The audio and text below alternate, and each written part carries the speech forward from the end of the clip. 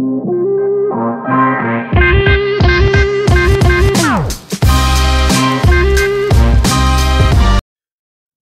back to Come On Now, the podcast. This is Rudy Rodriguez Showmat with my amazing co-host, Nick Taylor, three-time Grey Cup champion.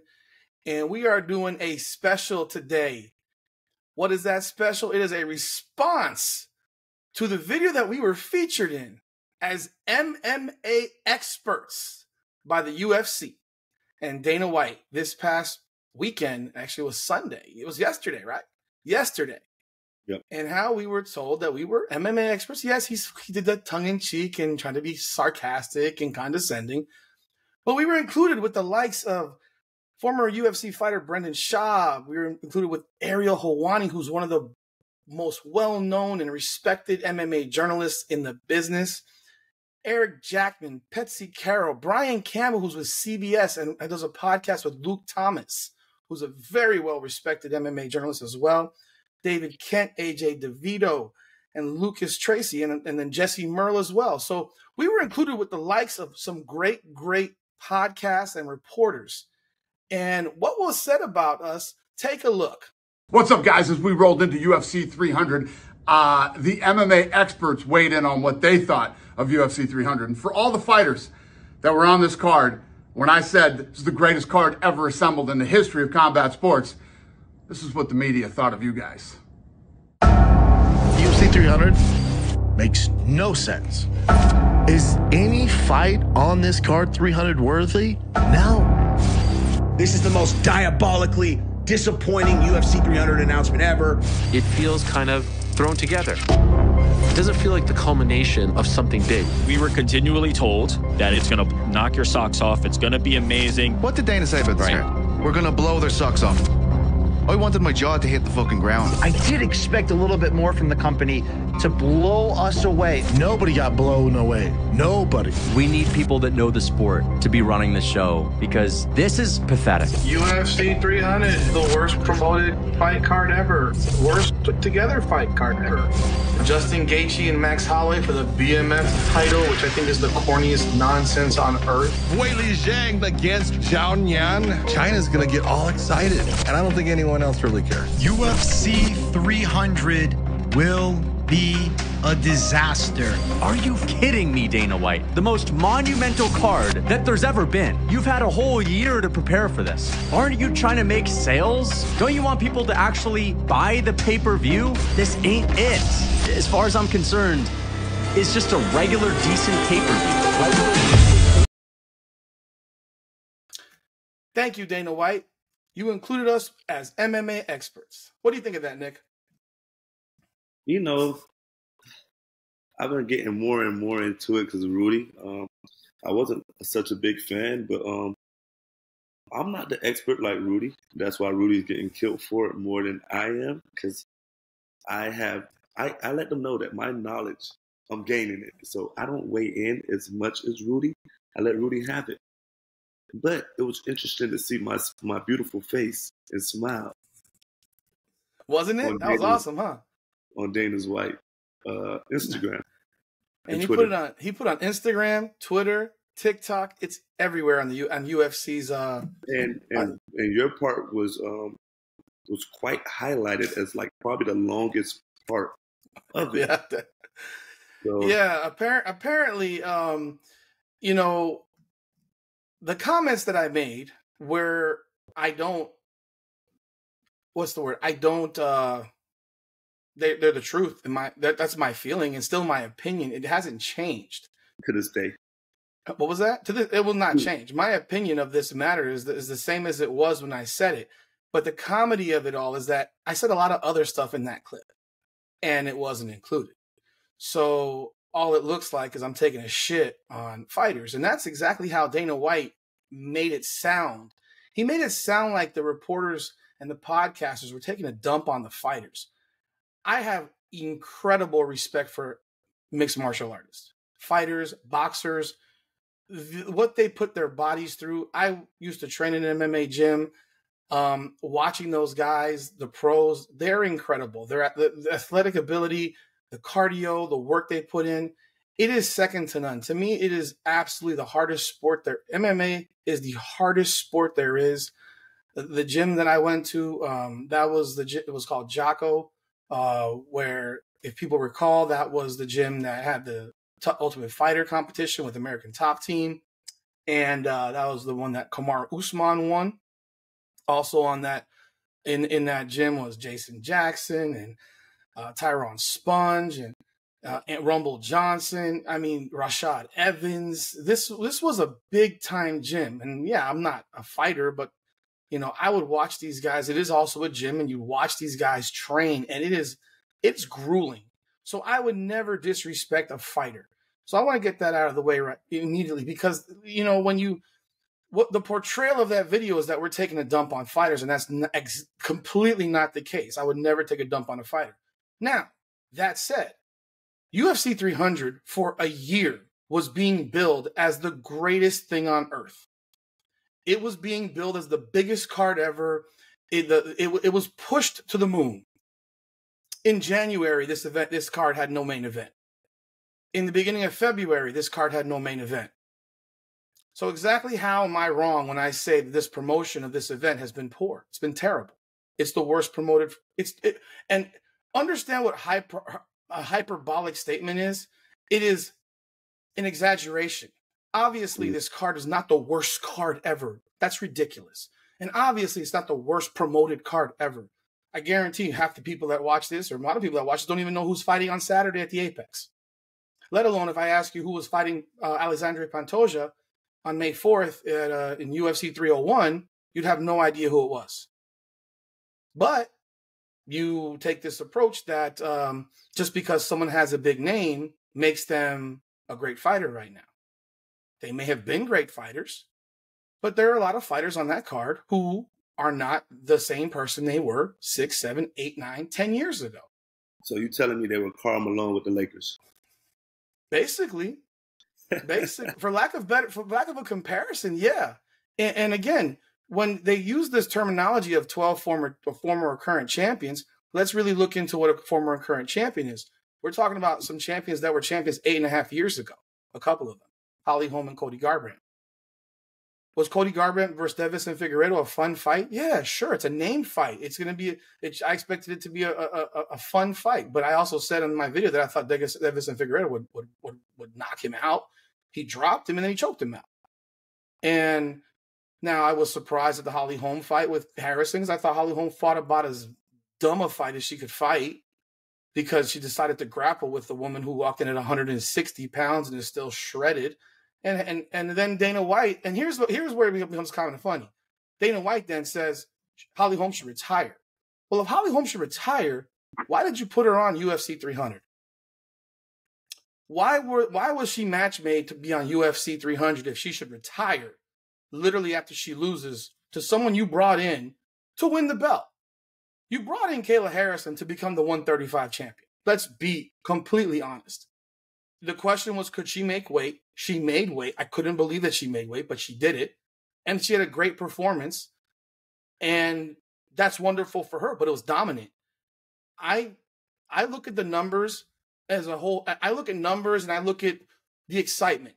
As of February, they didn't have a main event. And then they had a main event. They made it Alex Pereira and Jamal Hill. Great. That's a good fight.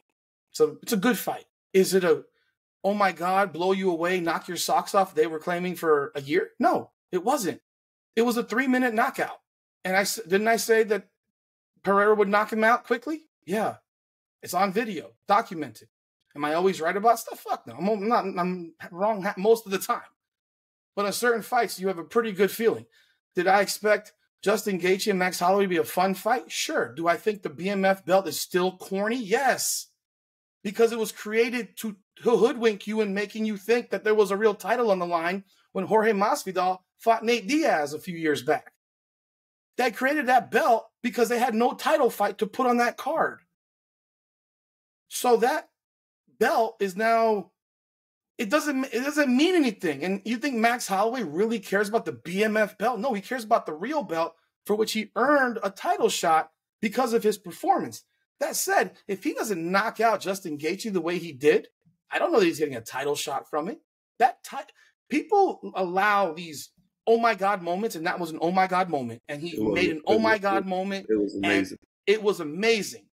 And amazing because he didn't have to. He was winning. He was going to win the fight.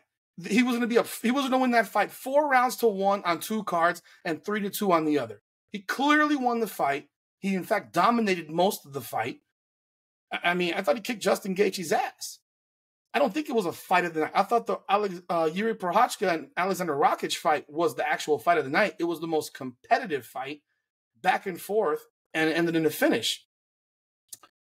But instead of praising your team and praising your staff and all that stuff, it's take a shot at media members and podcasters. Hey, I appreciate it. You've made us known. We're a brand new podcast. I am a journalist that I was a journalist for many, many years, and I have covered MMA events in the past, and I've been to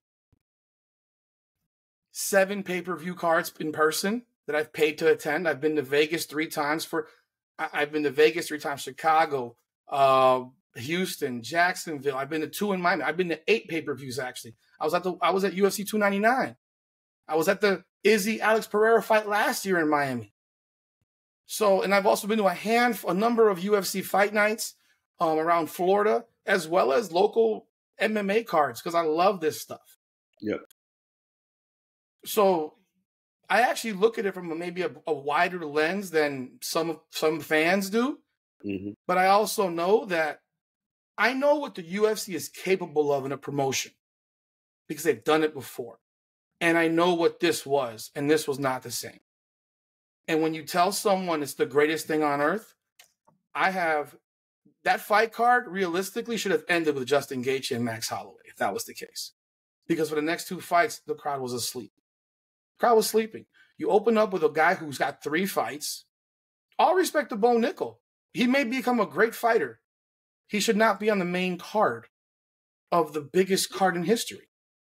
He fought a guy who will never see a main card again, more than likely, of a pay-per-view. All respect to Cody Brundage as well. But I'm looking at this from a perspective of you put the biggest names with the most at stake. You can't sit here and tell me that they didn't want Conor McGregor to be on this card. You can't tell me that they did not want Israel Adesanya to be on this card. You can't tell me that they didn't want John Jones to be on this card. I know those people. Nick, who doesn't really watch, knows those people. That's who do you think if Conor McGregor's on this card, this doesn't do 2.5 million buys? If you have a card that has Conor, Izzy, and Jones as your top 3 fights, I understand John Jones is injured. Conor McGregor's been teased with this Michael Chandler thing for 2 years. I know he had the Roadhouse movie stuff and whatever else, but again, Khamzat Chimaev, like polarizing figures, your biggest draws. You want those people on the biggest card ever. But that said, what I said wasn't not true. You may not like it. People may not like it. But I guarantee you, Ariel Helwani said the same damn thing. Brendan Schaub said the same damn thing. Brian Campbell said the same thing. These are well-respected people in MMA. Big John McCarthy said the same damn thing. These are well-respected people in the MMA community. Is it not true? Now, you want to come back and give revisionist history and say, oh, well, the card itself. So this is before the card. I stand by what I said after the card because the way I view fights might not be how you view fights. And that's perfectly okay. That's perfectly okay. You may view fights. What you may love as a fan is to see 14 knockouts in 1 minute. I'll tell you right now, if I spend $1,000 for a ticket to see 14 knockouts in 1 minute, I'm gonna be very unhappy. See, my problem is that you come back with an explanation of how you feel. Now, you may not like it, but you should understand it because you've given reasons about how you feel rather than just say, oh, it was this because it's, just because you want to say it. But no, you came back with multiple reasons why you didn't like the promotion of it and how it was put together and with made up belt and things in that nature, because it wasn't a real, title out there for them to have. So you came back with your reasons and things in that nature. It wasn't like you just put it out there and like, oh, that's just, it is what it is. No, you came back with detailed information and statistics and things in that nature on why, you felt the way you felt. So when you do that like in that type of way, I expect you to have a intelligent conversation back with me on how you feel differently. And we can talk about it. But when you just come and insult just because that's the only thing to do, because you really don't have a real reason for it, because that's the only way you can get back at somebody. I ain't with that, man. I'm all for combating and talking shit about it and going back and forth with each other when it's intelligent combos. But a lot of y'all just want to talk shit because y'all got nothing else to do, and then y'all hide behind fake personas and do it. I mean, you're gonna say something and be real about it. Have a real page. You're a real person. Now have a real page. Why are you hiding for? If you're not scared, come on. They're probably all friends with some professional basketball players who like to use anonymous pages and to attack people. And you know what? Did KD just catch a straight? What? Did KD just catch a straight? No, I'm just messing. I mean, he does do that. He's admitted to it. But when people hide behind fake pages and want to insult, go insult away, man. I don't care. I'll go back and forth with you. The comedy is when I go back and forth and you report my comment because you're offended now. Well, you're the one that started off telling me I'm a fat bald guy and all kinds of other stuff. I mean, and one of the comments, Nick, they want to punch you in the face for another video we did. I had to delete that comment because I'm like, that's ridiculous. See that one. You told me about it. I took it down because it was ridiculous. It's like some comments that folks make, I just are so out of line that it's not even worth keeping up there. But when again, if I'm telling you, Nick, that this is the biggest card ever, and it's in 2 months, and I don't have a main event yet, how is that a good promotion? How is that promoting something well? They use all these statistics. They use the clickbait video. Great. We all do it. It's all the internet's clickbait. If you don't phrase something properly, it doesn't matter how good it might come. It doesn't matter how good the content is. If you don't phrase something the right way in a title or whatever, if you don't have a large following, it's really hard to get seen. So yes, there are certain things that are done in a certain way. At the same time, let's take a look at the stuff. I congratulate the UFC, third largest gate. But let me ask you this, the biggest card ever, why didn't they do it at Allegiant Stadium where the Raiders play? If the WWE can put 150,000 people over 2 days to watch fake fighting, a scripted show, why can't the UFC do that for UFC 300? The biggest card ever, because they've done it before, Nick. They've done it in Australia, and they've done it in Canada. Georges St. Pierre was the main event in Canada. They did 52 to 55,000 at the Rogers Center where the Blue Jays play. And they did it in Australia where Ronda Rousey fought Holly Holm. I believe that was the fight. I think that's the fight where Holly Holm knocked her out. I think that was. Don't quote me. I'm pretty sure it was. But that one had 55, 60,000 people. So it's been done before. But now for the biggest card ever, let's go to T-Mobile. Why aren't we? And if it's sold out, why not? Why wouldn't you do it at the Allegiant Stadium where the Raiders play? Put 60, 70,000 people in. It's the biggest card of all time, right? Why didn't they do that? I would venture to guess because they didn't think they could sell it out or get close to it because they didn't have the main event that they needed, the main event and the co-main event that they needed in order to justify it.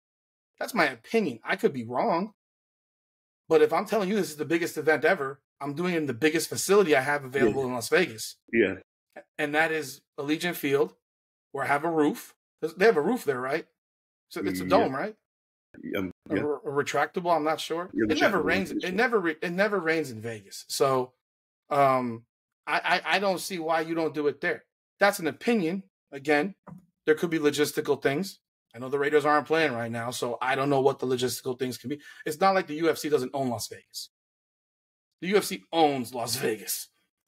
Beyond that, if I told you 6 months ago your main event is Alex Pereira versus Jamal Hill, are you blown away? No. Which is why it wasn't announced 6 months ago. Which is why they were scrambling at the last minute to make that happen. Now, if you look at the actual results of the card, I stand by what I said, but I also said some good things about fighters in that fights in that same exact video that was chopped and used for us. Okay. But I said nice things about fighters and fights in that video. I never took a shot at any fighter. I would never do that.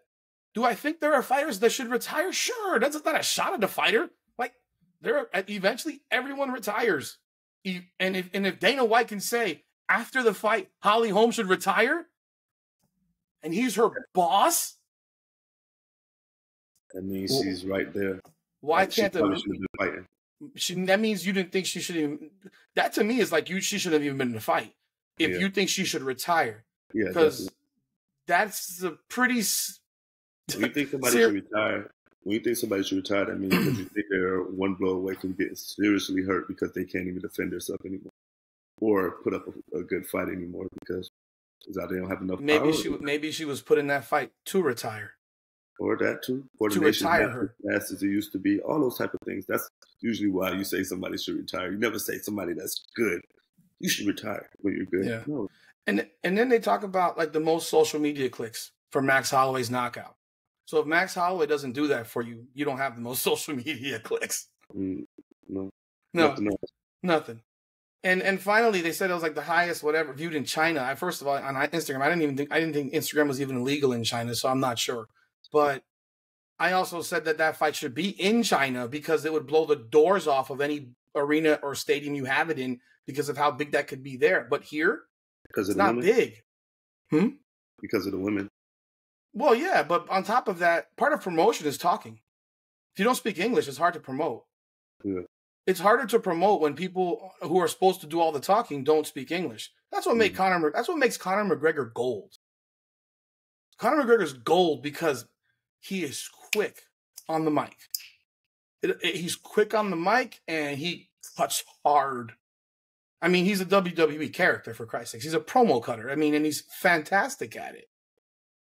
That's how he can generate with Floyd 4.2 million pay-per-views, even though there's not a person on the planet that thought he could beat Floyd Mayweather in a boxing match.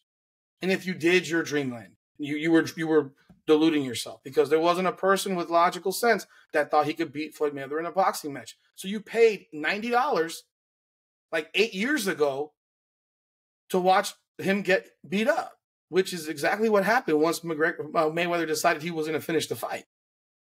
So, but all respect to Conor McGregor, he's a freaking marketing genius. And Dana White is a marketing genius too. He's built an incredible company. I love MMA. I support the UFC, but I can't sit here and have an opinion about something and say, I don't think it's the greatest card ever. Again, hyperbole. The worst promoted, that's bullshit. Of course it's not. But for what it was supposed to be, was it promoted to the best of their ability? Not in my opinion. Was it put together to the best of their ability? Not in my opinion, because they had fights they probably shouldn't have scheduled late last year, and they should have been preparing specifically for this event. They failed to do that. They made some. I guarantee that there are things about this card that Dana White's not happy about, but he can't say it because he always has to say that it's the best card ever. Although he does take shits on fighters quite often after fights in press conferences. He does take shits on them. But again, I did compliment many fighters prior to that card. And as I look at the card itself, was that Pereira Hill fight a good fight? No, it was a blowout. It was a 3-minute knockout. It was literally the first real punch Pereira landed that ended the fight. And he landed with like 3 knuckles. Max Holloway and Justin Gaethje up until that knockout was a good fight. Was it the fight of the year? No, not to me. Maybe I'm hard to please. I don't know. I've seen better. Now, add the knockout at the end, you've changed the dynamic. Yeah. But that only happened because Max is a G, man. Max is a gangster. Yuri Prochazka and Alexander Rakic was beautiful. There's a lot of fights that I thought were good. There was 4 good fights to me. And 10 fights. Nick, do you enjoy watching someone get the crap beat out of them for 15 minutes? No. I don't either. I don't enjoy watching the guy get mauled for 15 minutes like Jim Miller got absolutely bludgeoned by Bobby Green. This whole shtick with the UFC, and he's a warrior, he takes shots, blah, blah, blah, blah. You never hear that on a guy that wins. Almost never. It's always he got the shit kicked out of him. The warrior usually gets their ass kicked. Usually, not all the time, but usually the warrior who will eat 1,000,000 shots loses. And I don't want to see the warrior be with CTE at 45 because he's getting pummeled at 40 years of age. Jim Miller's 40 years old, and he looked like it. He should retire also. Realistically, the way he got beat up, that was hard to watch. People like that. I don't enjoy it. I like seeing competitive back and forth fights. That's my enjoyment. That is what it'll always be. So you can put the biggest names on the marquee. I've seen and if they're all wipeouts, I'm not going to say it was a great card. People think that's great. More power to them. But I will tell you this. Dana White, I think we're very much similar in personality. I'm kind of an asshole. I think you probably would feel it. You are too. Got bald heads. Bald-headed people. Bald people, y'all gotta do better. Y'all gotta stick together. Why? Like, there's so much bald on bald crime going on in this world, and it shouldn't be. Y'all have to stick together. Y'all probably got the same shaver and things of that nature. Y'all have to shave every day and a half. Come on now. Y'all should be bonding together over these moments instead of going at each other. I like Dana White. I think he's done amazing stuff for the UFC. I think it's fantastic. But I think coming back at people and taking a shit on media or podcasters or whatever, having an opinion, I think that's ridiculous. Bro, you're worth $500 million. What are you worried about my sorry ass for? I'm nobody. Who are we? You're worth $500 million or $1 billion. Like, who cares what we think? We are up and coming. I mean, we are. We're coming. We're like Deion Sanders, like Coach Prime. We're coming. But, more often than not, I'm going to say good stuff about the UFC and the fights because I love it. Does anyone really know who's fighting this weekend? No, not really. Just being real. And I will say this: if Arman Sarukian had such an impressive performance over Charles Oliveira, wouldn't he be getting the title fight versus Islam Makhachev on June 4th? I think beginning of June. Maybe he turned it down because he's too quick of a turnaround for him. But I don't think. I think he'd be crazy to turn down a title fight. I don't care. He just fought. He didn't take a lot of damage. He laid on Oliveira for a good part of that fight. Was stuck in guillotines and chokeholds, but he got the W. I just don't think they thought it was impressive enough to really push for him to take that fight. It's just my opinion. I could be completely wrong. But Dana White, you have an open invitation to come sit down with us on Come On Now, the podcast, and we can chop it up, man. You have an open invite. That would be fun. Bro, I will fly to Vegas to do it if that's what it takes. We could do it via Zoom. We could do it via our podcast program, or we can fly. We'll fly to Vegas for that. So it's an open invite. Congratulations on a great event. Because at the end of the day, you probably made a lot of money on it. And it was very successful for your numbers and all that stuff. But I'm not going to sit here and lie to myself and change my opinion on the fact that I don't think it's remotely close to the best card ever. Did it have depth? Yes, it had depth because I said that. I actually complimented most of the prelim card fights over the main card fights. I was very clear about that. So it had depth. Do I think it had a lot of meaning, a lot of those fights? No, I don't. Now, do I think the promotion of it was great? No, I don't. Doesn't change. But again, thank you, Dana, for including us with these MMA experts who I have great respect for. And we will see you soon, man. Anything else, Nick? No, we'll be talking more soon. We'll be coming out with another episode. We'll be diving into the Lakers Denver. We'll be diving into all NBA, a little bit of NFL draft. It's a good weekend to talk sports. And I wanted to do this before our regular programming because I wanted to leave Combat Corner for this week. Ryan Garcia, Devin Haney, because our boxing aficionado, Donald, who is a classically trained boxer, he likes to call himself the classically trained. It sounds so sophisticated. The classically trained boxer who loves boxing.